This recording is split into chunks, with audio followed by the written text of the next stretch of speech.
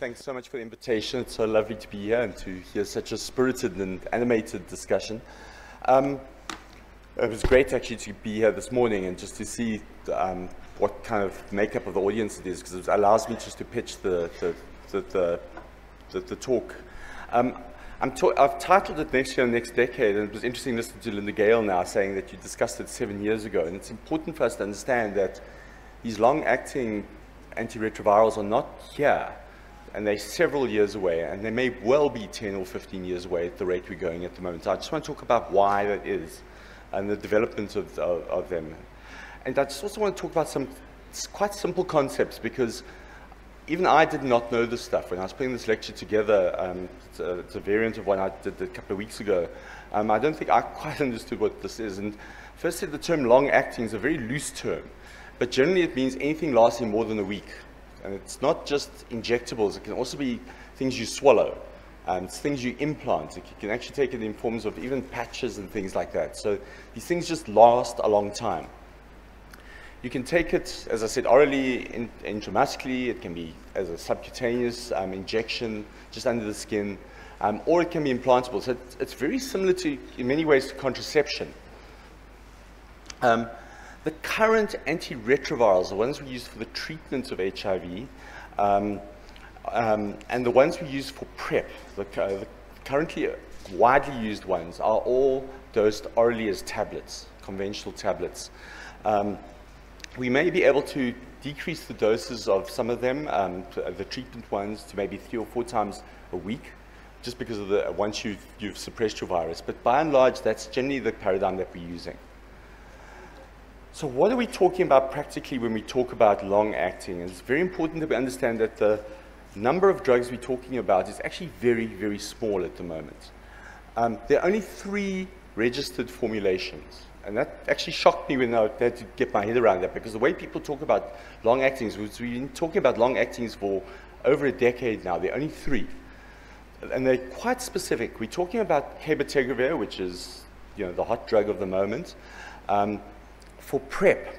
Now, cabotegravir is dosed for PrEP every 2 months. There is a little bit of work hoping that we can get to 3 monthly, which would help us a lot.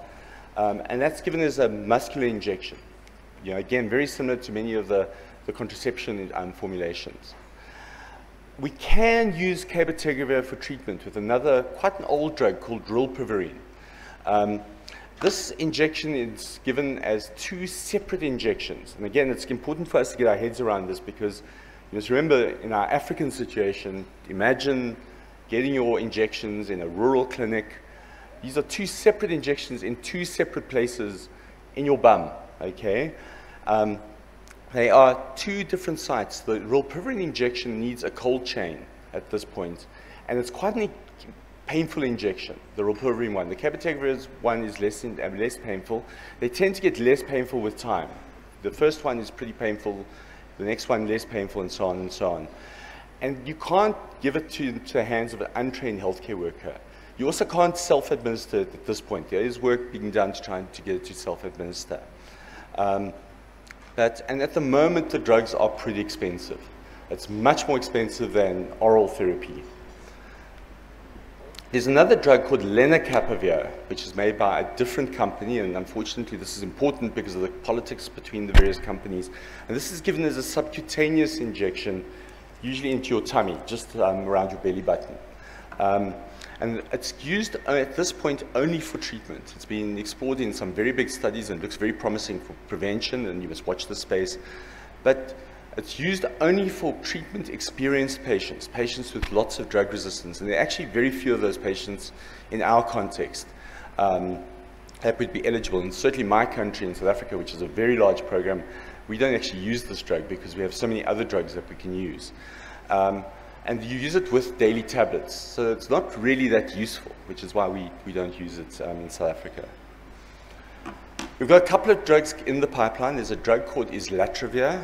Unfortunately, this drug was being used as an implant for prevention. There was some toxicity associated with it 2 years ago, which means that it's no longer in development for prevention. There was some excitement that we might even be able to use it for long-acting for treatment. But it got dropped because of this. It is being used as a daily tablet, and there is an idea that we could use it. It's been tested at the moment as a weekly tablet with lenacapavir. So 6 monthly subcutaneous injection and a weekly tablet, which is something we've never done before.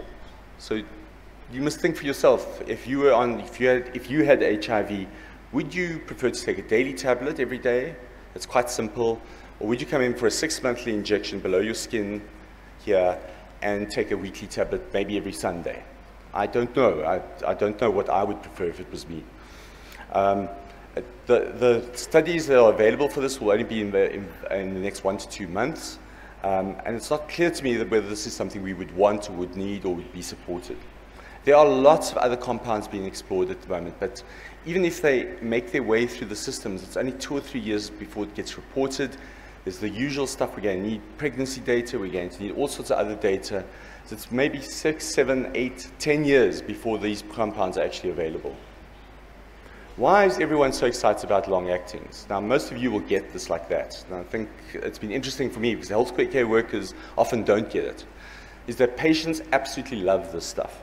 And that's despite it being painful injections. We've been using these drugs in our clinic for a couple of years now in various studies, including a large one with Lusaka from Uganda. And people tell me men don't like injections. I tell you, men love these injections. Adolescents love these injections. Everyone loves these injections. People prefer this over taking oral tablets, certainly in other studies that we've been doing. There's all the issues around stigma, the issues around carrying these tablets, being reminded every day of your HIV status for treatment. For prevention, we've had really good results in the studies that have been done in the 084 study in South Africa. So, you know, I think patients have leapt forward ahead of their healthcare workers in terms of embracing this stuff. There are some operational questions. It's all very well to say the patients love this stuff, but I don't know, you know, certainly in South Africa, where we've managed to get the tablets out into the communities, where we distribute them in the pharmacies close to their homes, will they love it as much if they have to come back every 2 months? We distribute the tablets to them every 3, sometimes every 6 months when we're really good at our jobs. Will they like coming back to get 2 injections every 2 months, rather than just getting the tablets distributed to them every 3 or every 6 months? I'm not so sure.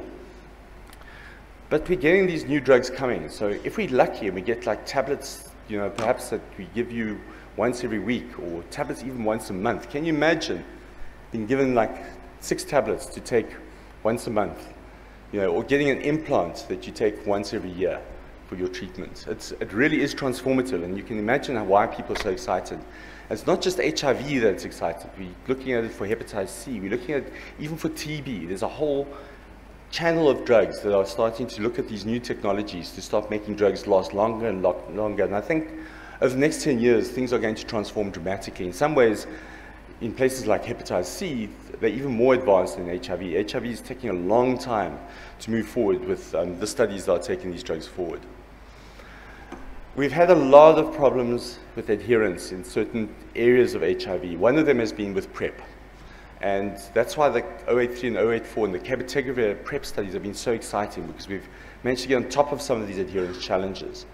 There are areas in treatment, and particularly amongst adolescents, where treatment has been a real issue. And I've seen some of the discussions coming up here over the last day that I've been here.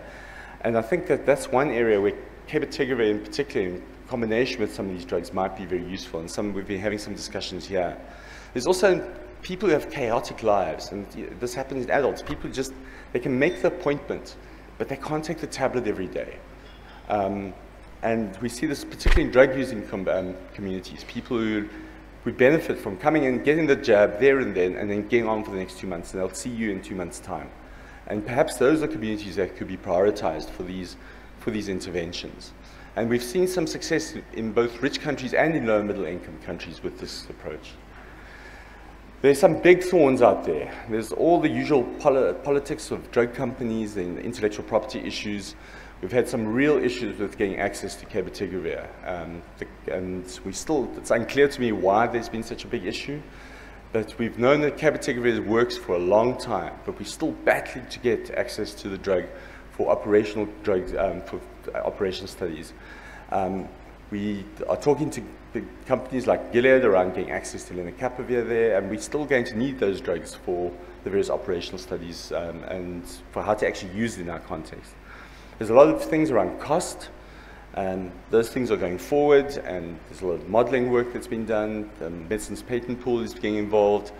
There's a lot of advocacy that is being done, possibly not nearly enough, and it's not coordinated. I'm going to talk about it in a moment. The generic companies are getting involved very late in the game.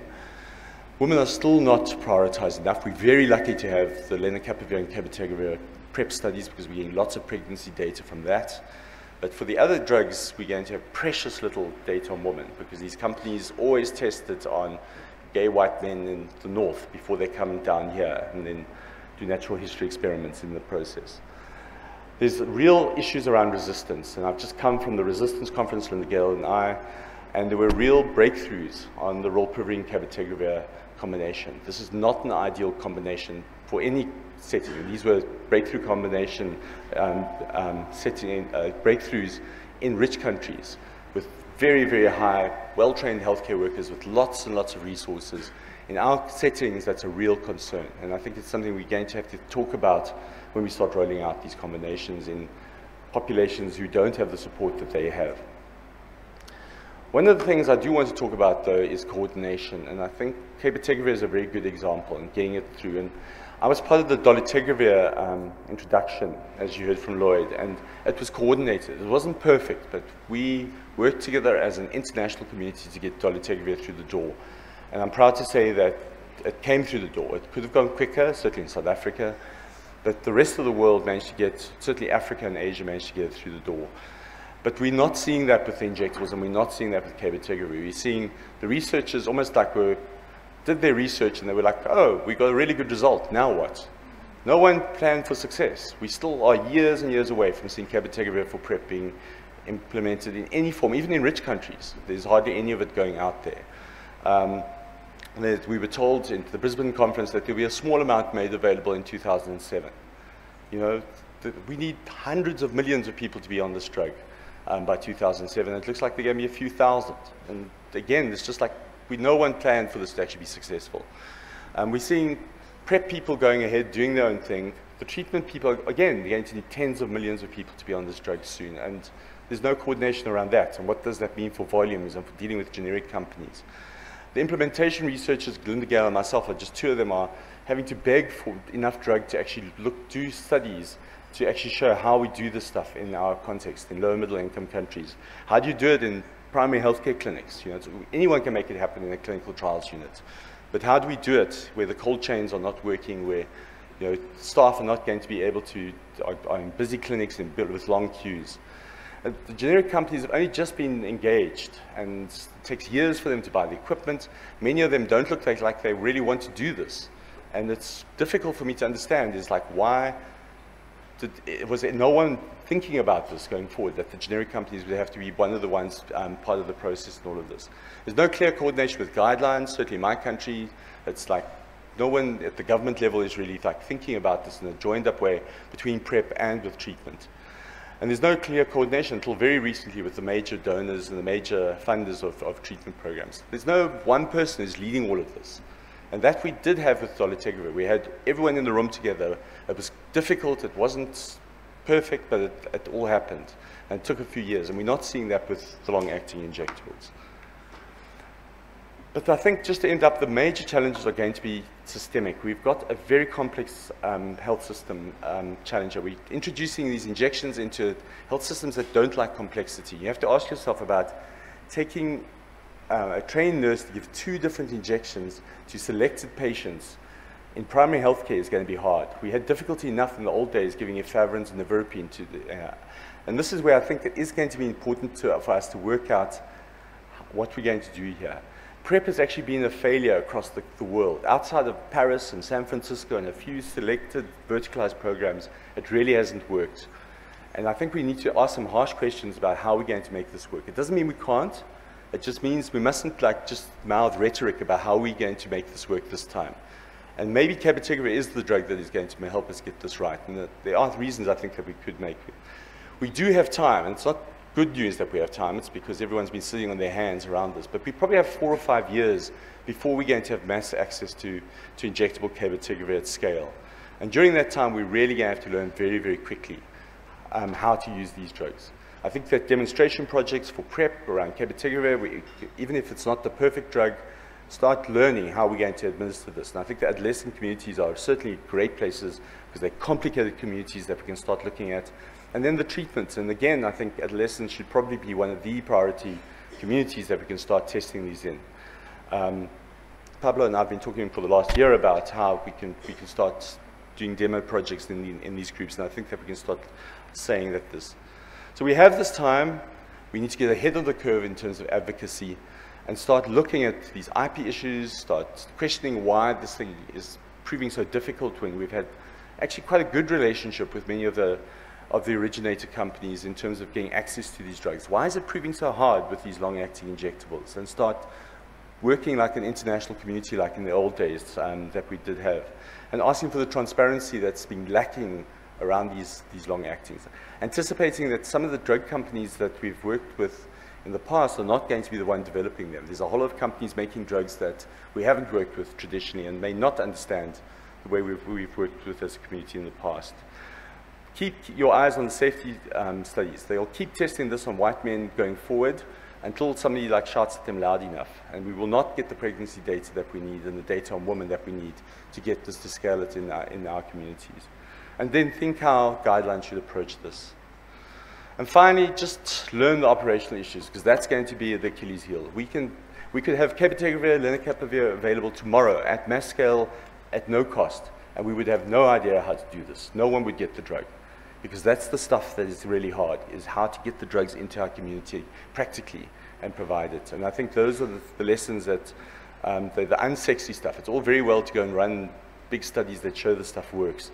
The really operational studies are where the rubber hits the road, and that's the stuff we must be thinking about, is how do we engage with our ministries of health? How do we talk to the people on the ground, the healthcare workers and the communities, and make sure that they're enthusiastic when the stuff hits. Make sure that we're not sitting having the same conversation in 10 years' time. Thanks very much.